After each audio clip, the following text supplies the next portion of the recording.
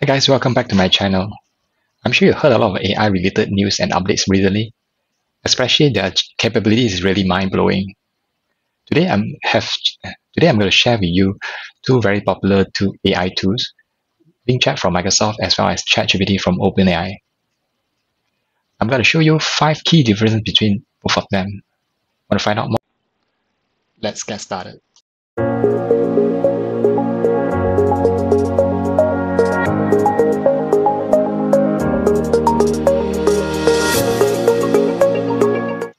You can see there's two screens here. I have Bing Chat on my left hand side and ChatGPT on my right hand side. So point number one, cap data versus real-time data. ChatGPT is basically based on pre-trained data. The default model that ChatGPT is using is GPT 3.5, which is trained and updated as at September 2021. What does that mean? It means that if you ask something real-time beyond that date, you won't able to get the result. Whereas for Bing Chat, it's based on real-time data available on the internet. Let me show you how it differs between them. Let me ask the same questions on both of them and see what they respond. So for ChatGPT, we'll see it will actually apologize because the data is only up to 2021 September. Whereas for Bing Chat, they'll give you some background about it, and then they'll put some citation on it, the reference where they got those reference on, right? So Spain was the first Women World Cup title, right? So point number two, citation versus non-citation. Let me use another sample. Same thing to both. Then asking the recipe for nasi lemak.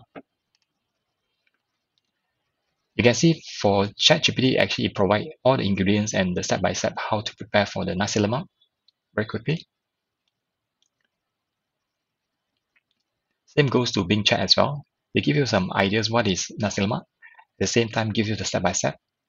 Plus, additional, they give you the reference where they got those info from. And you can actually cross-reference to all those reference or citation in our words. If you are preparing for your journal or articles or thesis, that is quite useful because you're able to get those reference sources very quickly and simple. Point number three, standalone apps versus integrated browser.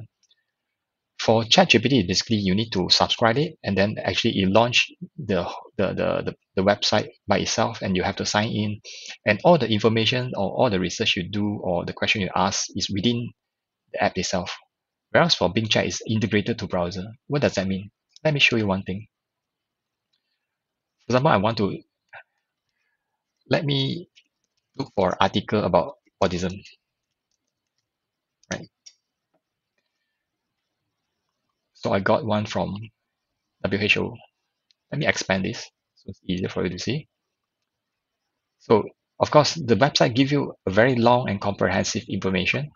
This is just an example. It might be short. So what can do is that you click on this Bing Chat icon here. You will expand the window for Bing Chat. Right. There are different composition style you can select. I select the creative one. So what you can do is that summarize this page for me in bullet point. Okay.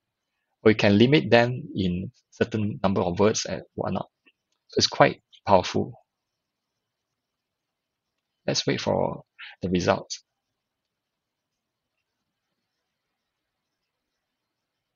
So basically what what I do is actually um, using Bing Chat to analyze the web content that I'm browsing. So it's actually integrated to the browser. Not that like the ChatGPT, you are actually getting a result based on some pre-trained data. Whereas this Bing Chat, can access on those real-time info. Whenever you're browsing browsing your content or any websites, they want specific answers on top of that web content. You can ask Bing Chat to assist you. Right. Let's go back to the Bing Chat again. Okay. All right. The point number 4, which is enterprise ready versus non-enterprise ready. What does that mean? ChatGPT is basically personal use. Of course, they have subscription and whatnot, but that is not for enterprise usage or company usage. Whereas for Bing Chat, there's available for personal as well as enterprise. The enterprise version is available for like those subscription E3, E5 license, right? M365, E3, E5 license and both.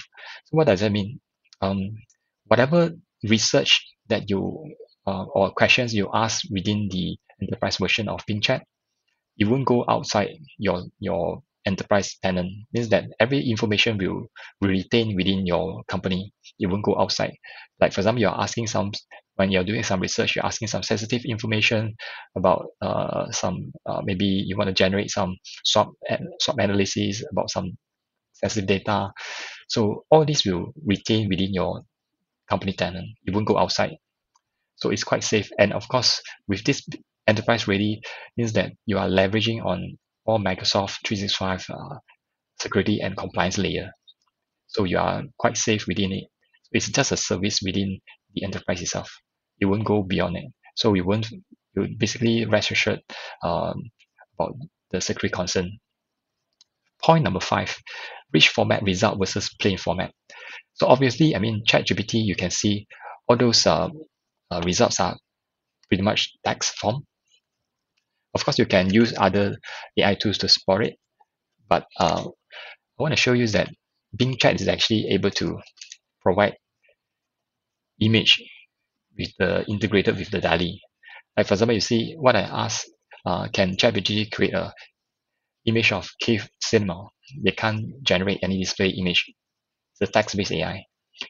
Whereas for Bing Chat, yeah, it's actually generating. Just give them some time. Of course, you can add other elements as well. You want to make it more horror, put some text on it, or put some people in it.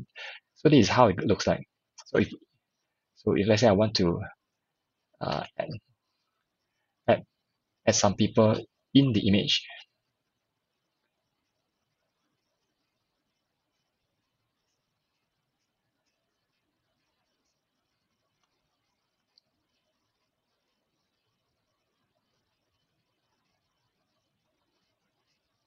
it will take a while.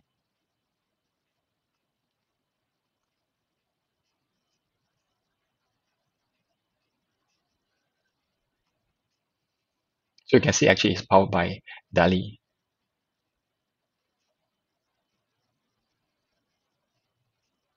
Of course, there is another page you can actually call Bing Image Creator. You can do all your image creation within that apps.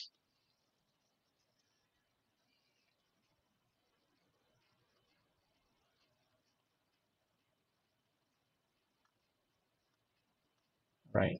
Give some time. Probably my internet is a bit slow, so just give it a try. Just be patient for it. All right. So this is how it looks like, right? You can add people into it. Yeah, and you can use it immediately.